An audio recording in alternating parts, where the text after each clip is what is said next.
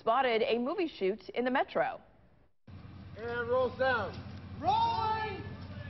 And action. Scenes for a new movie called Life at These Speeds in Flora. The movie's producer says he is thrilled to be shooting in Mississippi.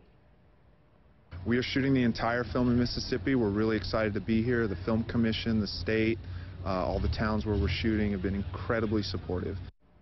The movie stars Leanna Liberato and Sam Rockwell. You may recognize Liberato from her latest blockbuster.